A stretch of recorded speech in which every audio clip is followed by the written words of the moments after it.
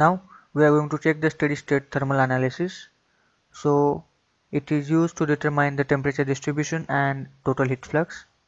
In this analysis, all the heat transfer modes, that is conduction, convection, radiation, are being analyzed. So we should know the basics.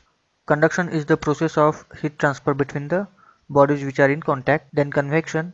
Convection is the process of heat transfer in which the medium of heat transfer is fluid, and in case of radiation, it is the mode of heat transfer in which the heat is transferred through space.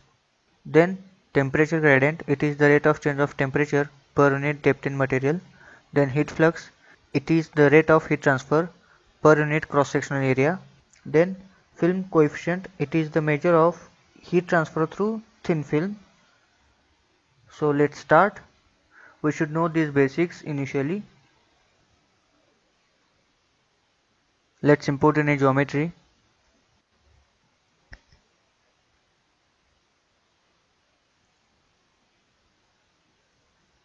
We need to generate it.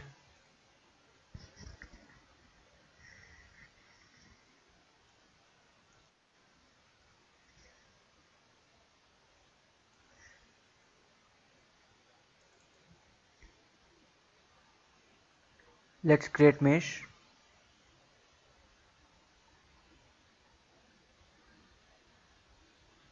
Then select steady state thermal node from tree outline. We can apply temperature on a particular surface.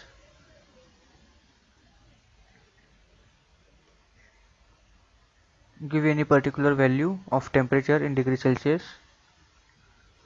After that we can add convection or radiation. I am applying convection.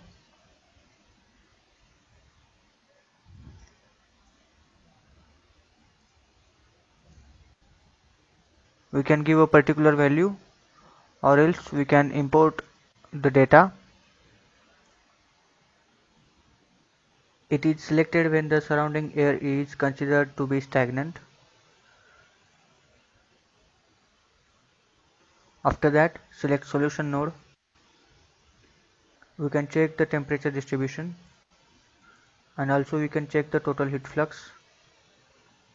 In the details of temperature and total heat flux, we have selected geometry as all bodies. If you want to check the temperature distribution on any surface, then we can select the surface also.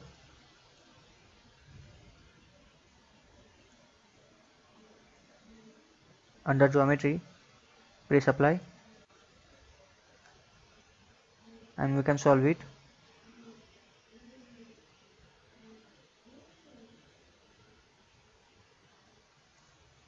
So this is the temperature distribution along the whole body. Then total heat flux. If we increase the number of elements in the mesh, then we can get better result.